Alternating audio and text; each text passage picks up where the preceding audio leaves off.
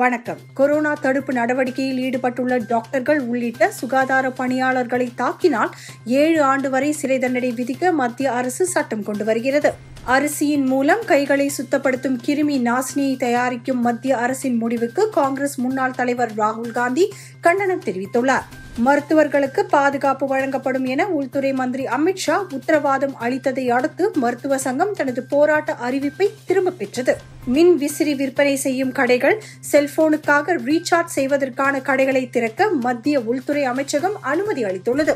Corona நோயாளிகளின் பெயர்களை வெளியிட உத்தரவிடக் கோரி தொடரப்பட்ட வழக்கை சென்னை ஹைகோர்ட் தள்ளுபடி செய்தது.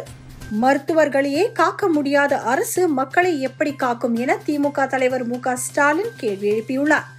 கொரோனா வைரஸ் தடுப்பு பணிகளில் ஈடுபடும் மருத்துவர்கள் உள்ளிட்ட அரசு பணியாளர்கள் இறந்தால் அவர்களின் குடும்பங்களுக்கு தலா 50 லட்சம் ரூபாய் வழங்கப்படும் என முதலமைச்சர் எடப்பாடி பழனிசாமி அறிவித்துள்ளார்.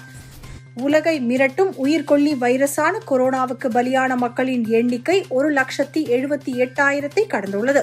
ஜப்பானில் தவிக்கும் 220 இந்தியர்கள் தாயகம் திரும்ப விருப்பம் தெரிவித்து டோக்கியோவில் உள்ள இந்திய தூதரகத்தில் கூட்டாக ஒரு கடிதம் கொடுத்துள்ளனர். கொரோனா பாதிப்பால் உணவு பாதுகாப்பின்மையால் பட்டினியால் வாடுவோர் எண்ணிக்கை 26,50,00,000 அதிகரிக்கும் என்று ஐநா அமைப்பு எச்சரிக்கை விடுத்துள்ளது.